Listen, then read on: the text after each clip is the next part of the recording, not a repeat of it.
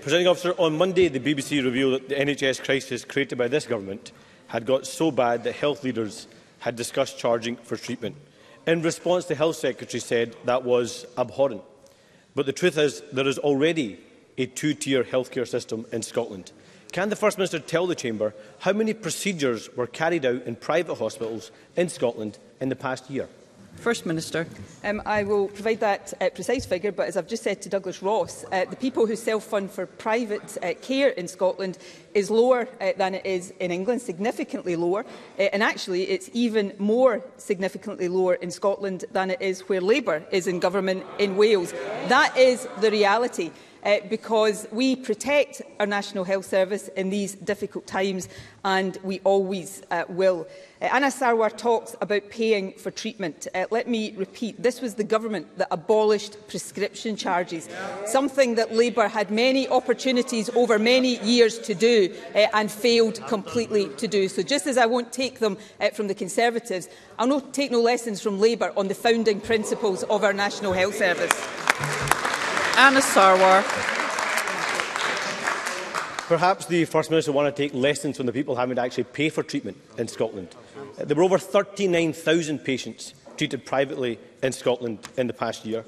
That does not include the many private treatments carried out in individual clinics like dental surgeries. The number of people now paying for treatment without health insurance has increased by 72%. Often these are people who are forced to borrow money, turn to family and friends, or even remortgage their homes to get health care that should be free at the point of need. So I know the First Minister doesn't like facts, but let's look at the facts. Almost 2,000 people have gone for private treatment for endoscopies and colonoscopies. Privately, these treatments cost an average of £1,195. Over 7,800 people have gone private for a cataract surgery, average cost £2,660.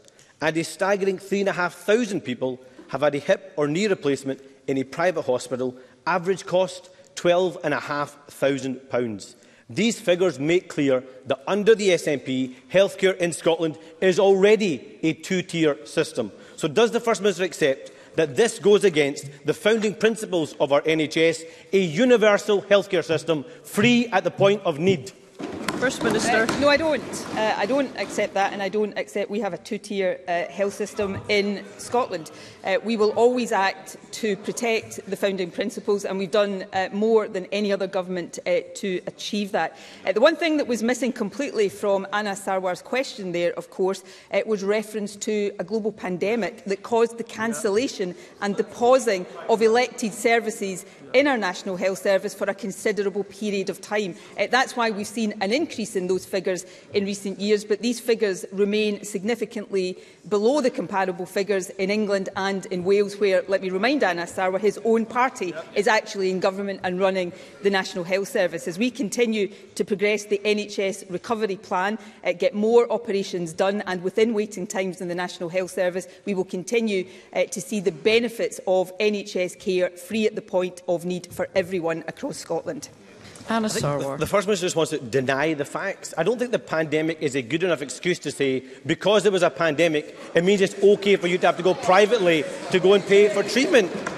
The First Minister denies we have a two-tier system. In 2021, 40% of all hip and knee replacements that happen in Scotland were paid for privately. 40%! That's 3,430 people paying privately to get a hip or knee replacement.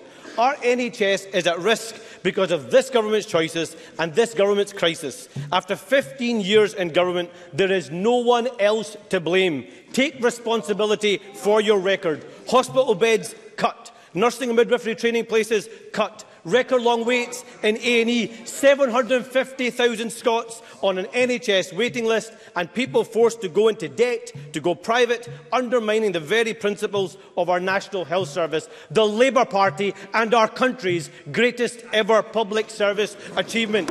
And doesn't it get clearer every single day that our NHS is not safe in SNP hands? First Minister.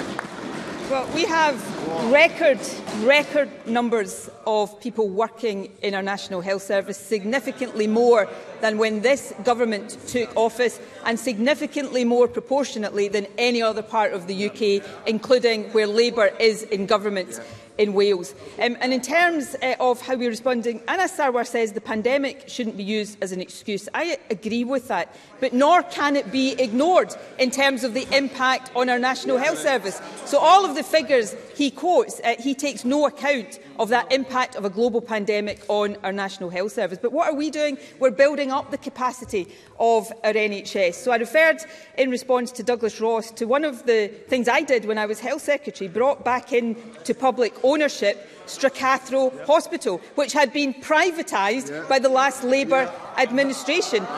More recently, earlier Jackie Baillie, of course, was a member of that administration. Earlier this year, we have brought another private sector hospital at Carrickglen in Ayrshire into public ownership. That facility will be developed to become one of our new national treatment centres, building up the elective capacity of our NHS to treat more people. That's the practical action this government is taking, and we are taking that and always will take that while we protect the founding principles of our National Health Service.